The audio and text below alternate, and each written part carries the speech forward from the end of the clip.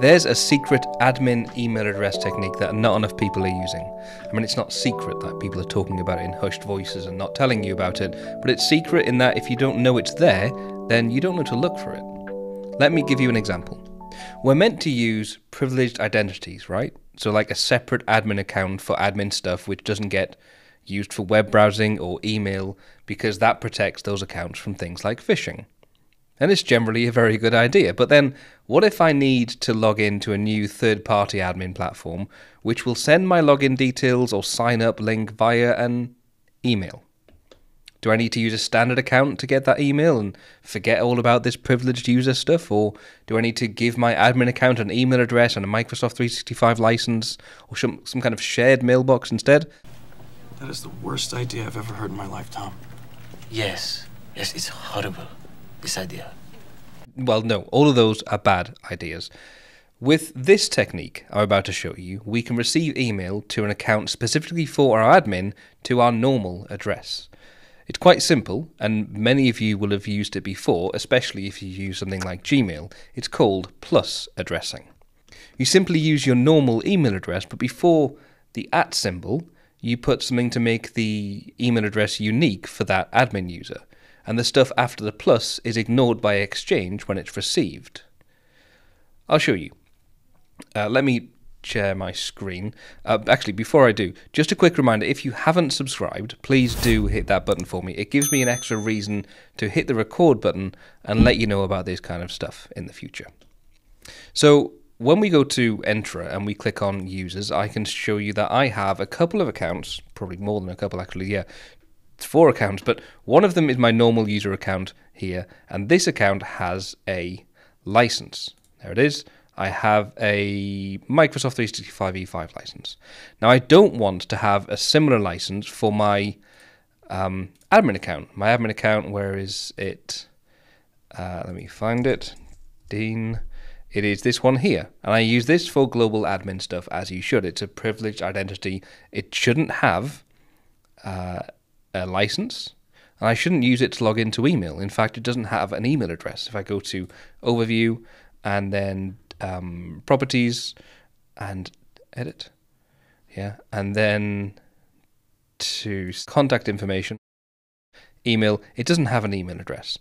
So if I wanted to email this account or email something related to this account, like for that third-party system I want to log into, I can't. So what we can do instead, though, is my normal email address is this. Yeah, but I can't add that, because if I add that, then it will go directly to my other account. It will go directly to dean@nextcoffee.co.uk. But, and I might already have an account in that system called dean@nextcoffee.co.uk, so I can't use that. So if we need to make it unique for this particular admin account, I can do dean plus dean-adm. Now, this can be anything at all. This bit after the plus symbol, where is it there? This can be anything at all because it's just completely ignored by the system. So when an email to this account gets received by Exchange, it will go just to this address. So I'll receive the email in my normal account, which has a license to receive email. But the person sending it sent it to this address here. So that system, which has an identity for my user, has an identity called Dean plus dean-adm at nextcoffee.co.uk. So I'll just save that and let's see if that works. So I will send an email from a different account.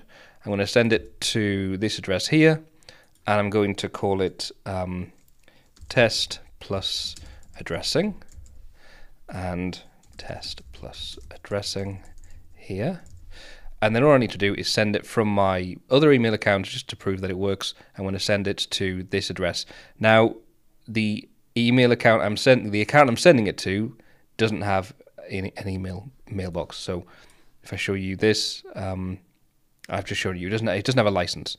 So I can send this to that email address now, and then over in my main mailbox, dean@nextcoffee.co.uk, in a few seconds we should see that I receive an email from my Robopack email address.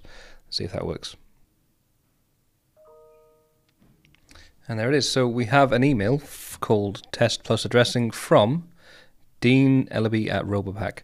So that has shown that we can receive an email to Dean plus Dean-ADM at nextcoffee.co.uk to the Dean@nextcoffee.co.uk mailbox, meaning we can have an identity with a different email address in the different system, but emailing the same email address that we receive email on, so we can receive one-time passcodes and that kind of thing.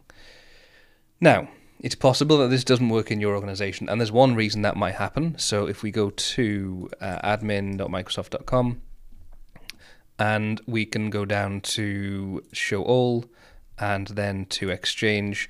You can go to the Exchange Admin Center a different way. I just went the long way for some reason there. And from here, we can go down to Settings. And in Settings, we can choose Mail Flow. And in Mail Flow, you may have this setting turned on, which turns off plus addressing. So if you have that turned on, then plus addressing simply will not work, because it will respect the plus in that email address that gets sent through, rather than completely ignoring the stuff after it.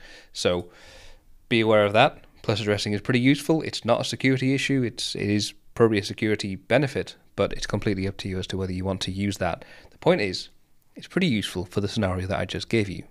Are you using this?